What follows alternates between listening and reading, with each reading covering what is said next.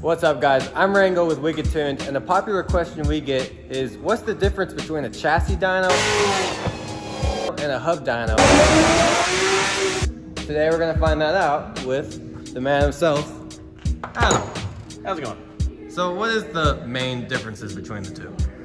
Well, the main difference, especially between particular our two, is that our chassis dyno has very small rollers.